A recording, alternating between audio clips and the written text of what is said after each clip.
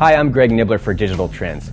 If you've ever looked into a streaming media center for your kitchen, bathroom, or even just a small bedroom, you know how hard it is to find the so-called powered speakers that most streaming media solutions expect you to use. Unless you want to shell out for an amp for every room, this usually means just buying cheap computer speakers and a messy setup too.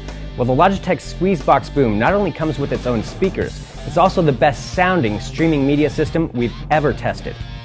Using the Boom, you can pull music from any connected computer in your house, as well as internet radio stations, and listen in any room of the house that has Wi-Fi reception. While it's a fairly good-looking system, we actually thought the exterior didn't quite do the sound quality justice. Just a little trim would have gone a long way to differentiate it from Logitech's cheaper iPod docks. However, it does have a pretty intuitive layout with a navigation wheel, volume control, and vacuum fluorescent display on the front. It also has a snooze button and even a magnetic caddy for the remote on top. For such a small system, sound quality really blew us away with warm mid-range, tweeters that weren't overly bright, and little to no distortion at high volumes.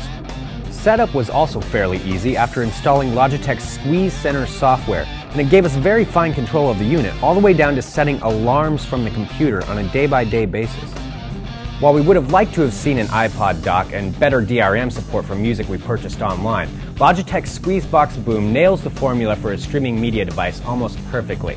While it's a bit pricey at $300, we can easily say, you get what you pay for. I'm Greg Nibbler for Digital Trends. Thanks for watching.